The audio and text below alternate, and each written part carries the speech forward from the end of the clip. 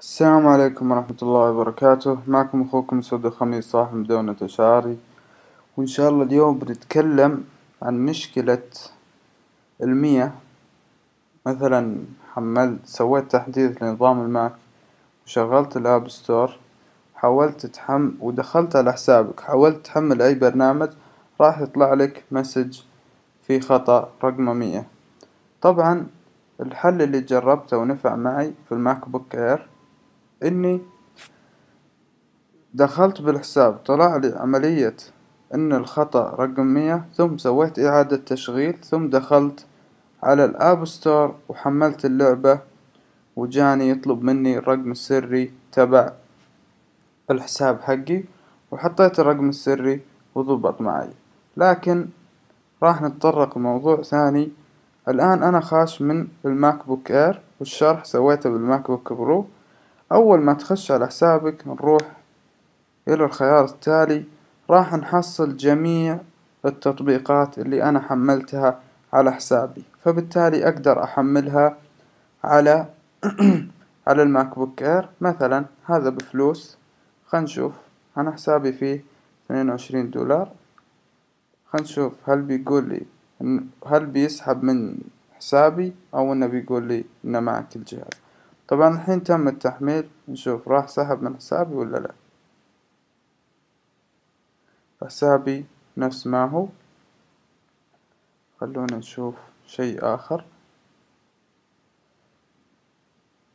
طبعا النت للأسف عندي بطيء جدا الآن. نشوف البرنامج الآخر، أي برنامج آخر، مثلا هذا البرنامج وهذا البرنامج، وأيضا برامج أخرى. شوف طبعا هذا البرنامج، ونشوف الأنجري بيرد. نشوف اللعبة التالية. طبعا راح أسوي لهم كلهم تحميل، ونشوف راح يسحب من حسابي ولا لا، أو إنه خاص ب5 أجهزة مثل ما هو معروف مع الآيفون والآيباد والأجهزة الأخرى. طبعا نروح للفيوتشر ونروح للواجهة الرئيسية ونشوف وش راح بيصير معنا. طبعا النت عندي بطيء، فبالتالي عملية التنقل جدا بطيئة، فنشوف هل هو بيسحب من حسابي ولا لا. الحساب لنا الحين 22 دولار فاصلة 36 سنت.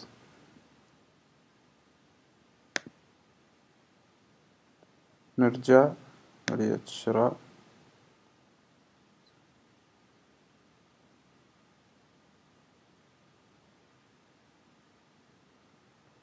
هذا البرنامج بفلوس، خنشوف هل انسحب مننا ولا لا.